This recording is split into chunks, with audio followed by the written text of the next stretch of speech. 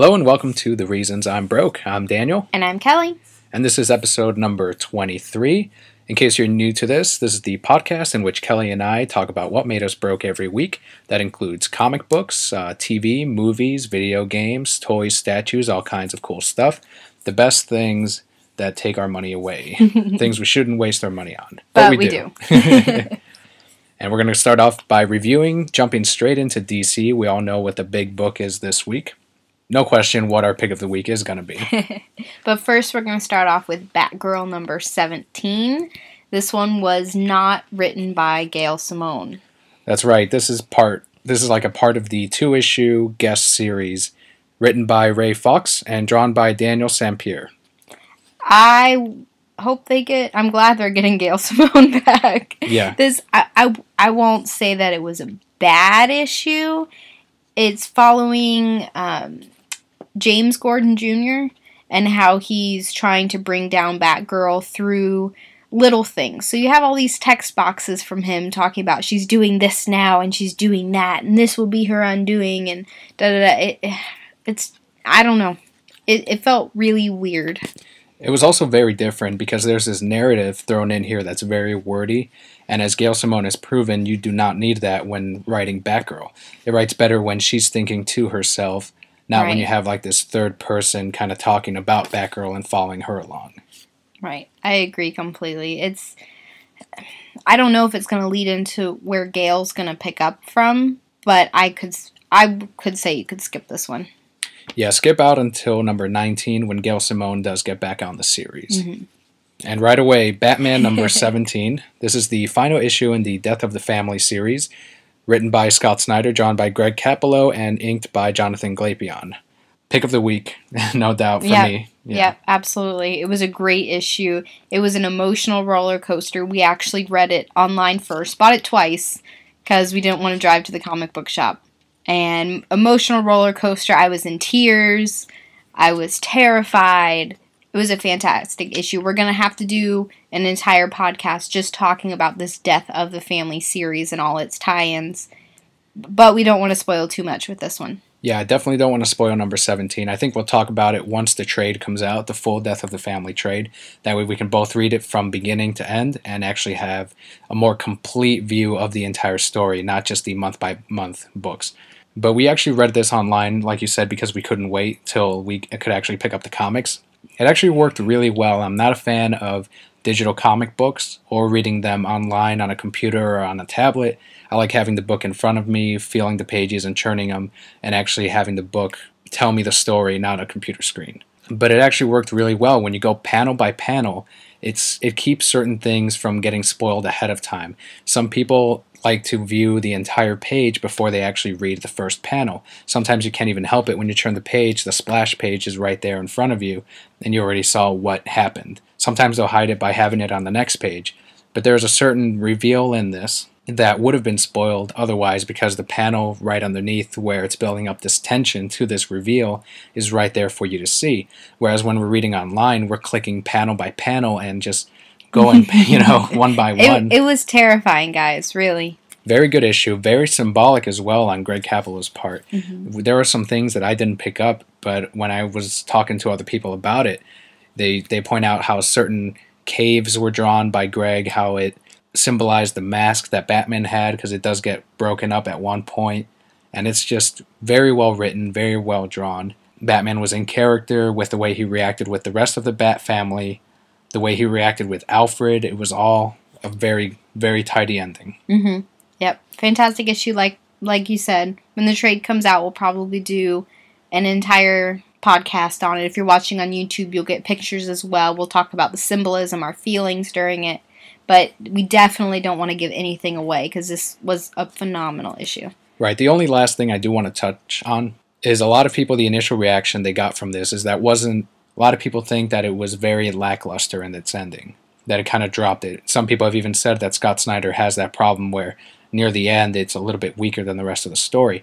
I think it's just the way this was marketed, in which people thought, including myself, that there was going to be a radical change for the Bat family, which there is, but in a different way, in a more personal way for the family. It is all about a relationship, and I felt that the entire book, even though it was leading up to something big, I didn't feel cheated out by the ending. I didn't. I think those people who feel let down are the ones who are always looking for action and big and, over the top. And this isn't going to give you that ending.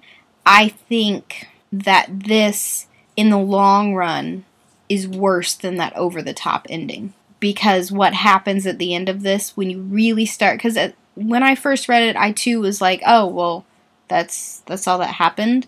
But then the more I sat down and thought about it, I was like, oh shit, what's going to happen now that, this, I can't give it away. Like, it's so hard to talk about it without giving it away. But that this incident happened, how's anybody going to recover from that? Right. And then there's still so much mystery left within it. It's, what really happened, and it's madness. Very good book. If you're not reading it, shame on you. We did pick up Batman Incorporated #7. This is, of course, written by Grant Morrison, drawn by Chris Burnham. Now, the reason we're... Yeah, we've picked up a couple of the Batman Incorporated books before the relaunch. We were not a fan of it. We don't like the idea of Batman going around the world. He wouldn't do it. Exactly. He wouldn't go around the world creating more of himself. Exactly. Not only does he not want anyone to feel that pain, but he's too arrogant. He wouldn't think anybody could... I mean, in his older years, he's come to trust the rest of the Bat family, but he doesn't think anyone can do what he does. And we know no one can do what he does. Nobody can do what he does. No, absolutely not. But we did start picking this up because, heads up everyone, Batman Incorporated #8 is going to have what I thought was the spoiler for Death of the Family. There's going to be a big change for Damian Wayne. What that is, we don't know yet. Is he going to... Spoilers, I guess, potentially, if it does come true. Will it be the death of Damian Wayne? No. Will it be Damian Wayne leaving the Robin costume behind? Maybe going back with Talia? I'm sure it has to do with the cloning. But issue #7, it is the origin, I would say, of Damian's clone. The grown-up version of himself. Right. Batman is in a safe underwater. Talia knows he's going to get out, but she's calculated the exact timing for Batman. She has observed what it takes, how many breaths he takes to actually run out of air, and how long it would actually take him, how he moves and all that. Like, she's his greatest enemy at this point. And now Damian Wayne is saying, look, Alfred, I need to go out, I need to save my father, and I need to confront Mother. Which I love. I love that Damian always says father, mother. Mother. That's so formal and perfect. That's how Damian... Now, the only thing is the way Grant Morrison writes Damian, he's still a brat in his eyes. Yeah. Whereas someone else, like in the Batman and Robin books, Robin is Batman's son, and he's a good son. He's becoming a better person. Right. Here, he's still calling Alfred Pennyworth and ordering him around, which I don't like. Yeah, I agree. I do not like Grant Morrison. I will just say that now. And maybe it's because I haven't read the others. This one was really difficult for me to follow. I did like the father-son aspect of it, where Bruce says, Robin needs to stay here. And Robin was, no, I have to go. I have to, he's my father. I have to save him. He remembers Mother, who she was, not who she is now. And she's ruthless now. I have to go. And I love the interaction with Alfred at the end, where he just finally hands him his suit, and he says, I'll just say you overpowered me. Yeah, Alfred is awesome. Alfred is amazing. And at the same time, Damian proved that he could have left the entire time, but he did want Alfred's approval. He wanted Alfred's permission. Right. Which speaks a lot about the character. Mm-hmm. And like you mentioned, he recognizes that Bruce, Batman, is seeing Talia as she was, not as she is, and that is, I think, a mistake on Batman's part. That's, I don't know what to call that. Is Batman being gullible? Is he letting emotions get to him? What's going on? It just means he's better with Catwoman. That's what that boils down to. But make sure to get #7, Batman Incorporated, if anything, so you know what happens in Batman Incorporated #8, which I'm sure will lead to a big change in the relationship between Batman and Robin. If there's going to be a new Robin coming up, I still think Harper Row. We'll see what happens. Let's see. Next, we have Batman and Robin #17. This takes place directly after the events of Death of the Family, correct? Yes. I really liked this issue. Very good issue. It was a great issue. Alfred was my favorite part. He cracked me up. It's pretty much you go into the dreams of Robin, Batman, and Alfred following these events and seeing how messed up, I guess, they are. It's all very symbolic of the characters. and how they each feel towards one another. I think Damien's especially is something we should keep note of because it shows a duality within himself. Right. There is a cruel side to Damien that we have seen in the early issues of Batman and Robin and even before the New 52 relaunch. But at the same time, there's that other part of him that wants to be with Batman and wants to be Robin and just wants to make his father proud. Mm-hmm.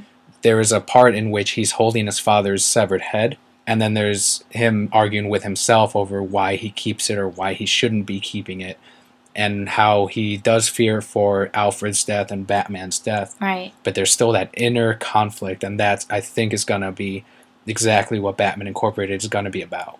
Right. I agree. Especially Batman Incorporated introduces, or we get to see Damien's clone, like you said. And so you've got the duality within that as well, to see where that's going to lead. Alfred's dream is my favorite, though. Oh, yeah. Oh, cracked me up. Alfred's standing there and Joker's standing over all the Bat family with a hammer, just destroying them. Beating up their corpses. Yeah, they're Joker-gassed corpses. And Alfred pulls out a shotgun and shoots his head off. It was the best. And then you see Alfred wake up real startled. And then he closes his eyes and smiles and goes back to sleep. Because in it, Joker was like, go ahead, shoot me, wipe this grin off my face. And Alfred says, gladly.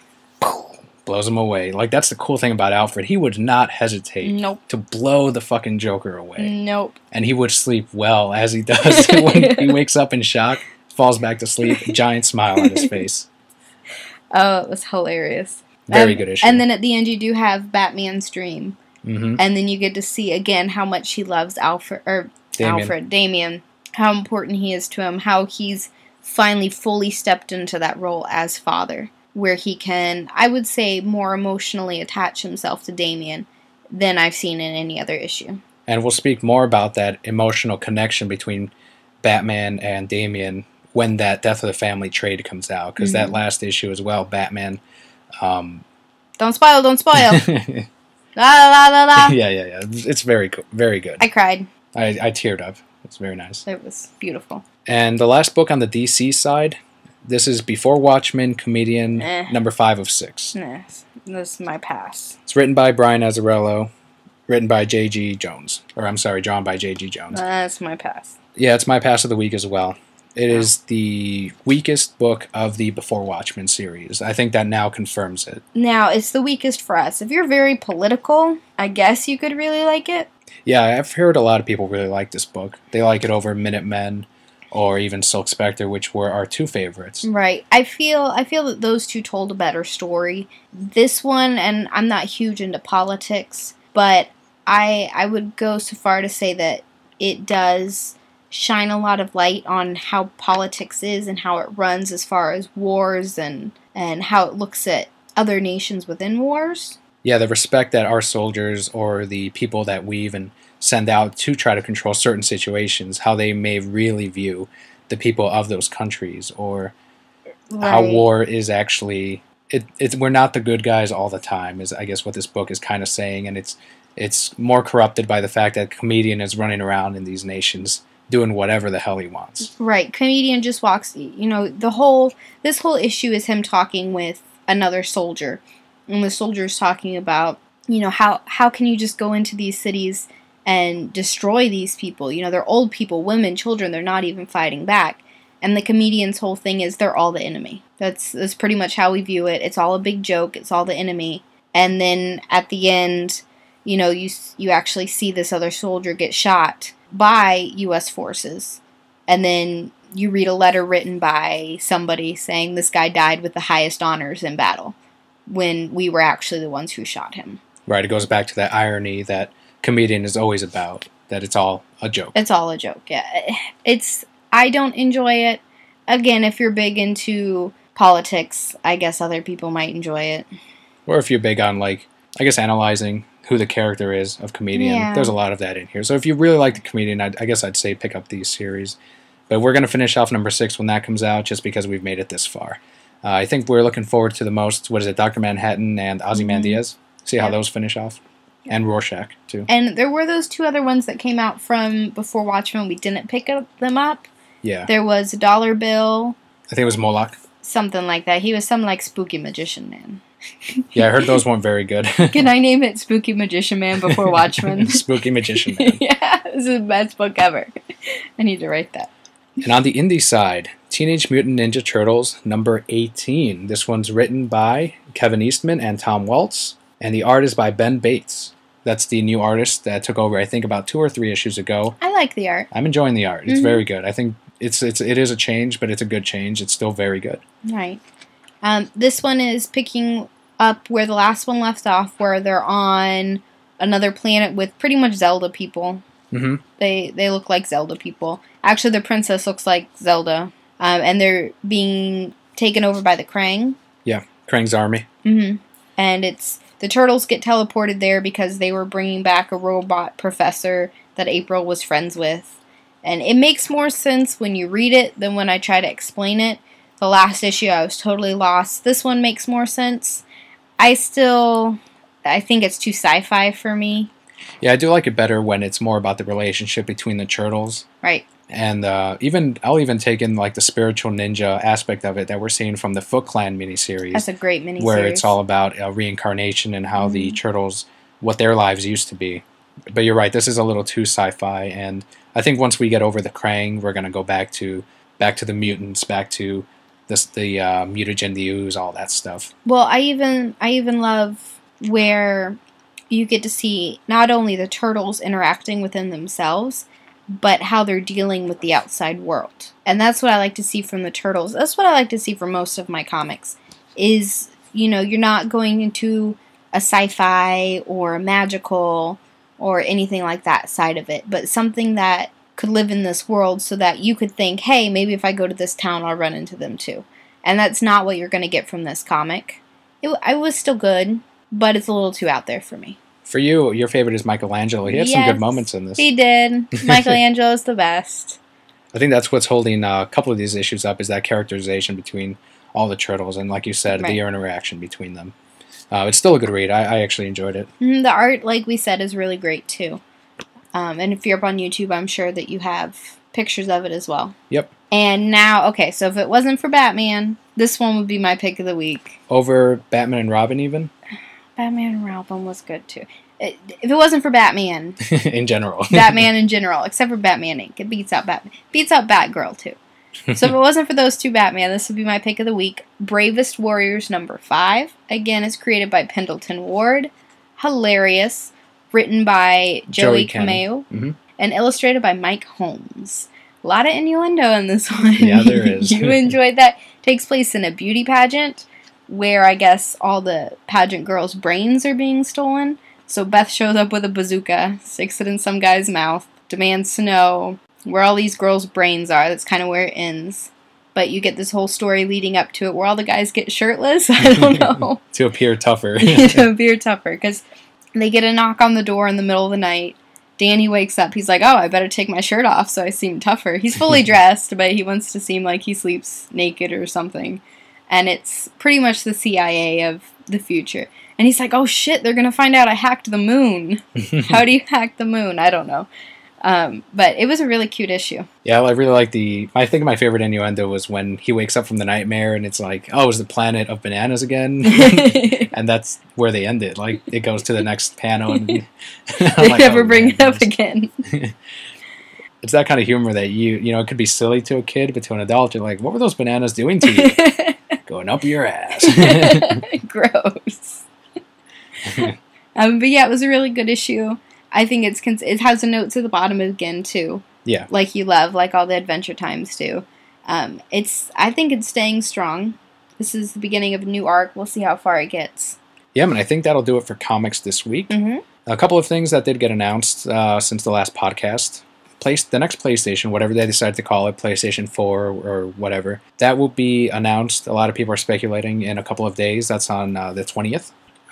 So far, there's been a couple of leaks. Whether or not they're true, who knows, but this day and age, a lot of the sources do tend to be a little bit more reliable, especially if they have a track record of that. One of the latest things they've said is that PlayStation 3 games will stream on this new system. Of course, that's because the hardware is completely different. From what I understand, they completely changed companies. I believe it was Nvidia that was doing the hardware for the PlayStation 3 and the Xbox. And they got greedy. Well, now they have this new technology that is simply incompatible with the PlayStation 3 games. So now they have a new, completely new machine, new stuff inside it. So instead, what they're going to do is they're going to offer a service. You pay a monthly fee or however they want to do it. I don't know if they're going to do it through PlayStation Plus, and then it'll just simply stream all the PS3 games that whatever the plan is, and that's what they're saying. What do you think is? Do you think that's a good plan, or? I think that's a wonderful plan. Like, I know people are going to be mad, like, oh, I spent all this money on games, and now I can't play them. Keep your PS3, whatever. But I think that, I mean, it's like Netflix. You know, charge them $20 a month. Even charge them $30 a month. Do you know how many games you can play in a month? They can probably get away with a lot more than that. They can probably charge $50 a month, I would say. Right. Or even if, okay, it's part of PlayStation Plus. Raise the price of that. Charge them $100 a year for PlayStation Plus. That averages down to less than $10 a month. And you get to play as many games as you want. Yeah, I'm curious if more games are going to be moving in this direction. If other systems will be taking this technology and doing more with it. Wonder how that would work with DLC and whether or not that would just download straight into whatever game you're playing or streaming at the time. Either way, it's a pretty good idea, I guess. If this machine really can't do the PlayStation 3 games, then this is a really good alternative. Absolutely. Well, and then you have, you know, games that are maybe harder to find, and now you can play them. More games, you know, you log in, oh, you know, I never wanted to buy this game, but look, it's up here today. Let me play it. Yeah, we'll know in a few days. Let's see what they say. And finally, we'll end it with some Pokemon news. There was a new evolution, a new Eevee evolution. Too many Eevees. I'm pretty sure this is a Steel-type evolution, is what they revealed. That's what I'm thinking it looks like. It looks nothing. Did you sit down and look at all the Steel types? Because I did the other day. And it looks nothing like any Steel type. I still think it is with a name. What is it, Sylvie or Sylvia? It could be a normal type. Or maybe they're introducing a new type, and it's one of those new types. Maybe it's like a light type. Maybe, it could be true. It looks too girly to be a Steel type. But it is an Eevee evolution, and I know you were doubting me about it being an Eevee evolution. I was right. Well, I know everything about love, as we learned from Paul Dini. No, I still don't think it's a Steel type. So maybe we could be half and half right. Are we gonna make a bet on this? It doesn't matter. You're not going to be getting the game anyway. No, are we gonna make a bet on this? Because I like our bets. You think it's a normal type? I don't think it's a Steel type. It's either a normal type or a brand new type that they're making up. Well, I don't feel comfortable settling on this bet here with these conditions. Well, okay, fine. I think it's a normal type. I think it's a Steel type. Okay, then. We'll see who's right. Okay. Well, what if neither of us are right? Well, then we're both wrong. Stating the obvious. We still need to make a bet. I want to win something. But you'll hear more about that next week as well with the new Sony console, whatever it is. Other than that, I think that'll do it this week. You can find us on Twitter at ReasonsI'mBroke. Let us know what made you broke this week. #ReasonsI'mBroke. If you're listening to us on iTunes, make sure to leave a review. That helps people find us. And if you're watching this on YouTube, don't forget to subscribe. Let us know how we're doing, how we can improve, what can change. And also, we did put up the Let's Play Dead Space 3 videos. We put up 2 of them. They're in the annotations from the last week's podcast, and I'm going to go ahead and put them on this week's as well. We didn't get much feedback on that, so I'm not sure if we're going to just switch games, maybe do Arkham City or Lego Batman 2 next, or just not doing it all. I need to play... Now I'm going to work. I work at the hospital. I'm a surgeon. Forgot to eat. Oh, he's hungry? Oh, he just wet himself. It'd be the greatest game ever. But yeah, thanks for listening. We'll see you next week. I'm Daniel. And I'm Kelly.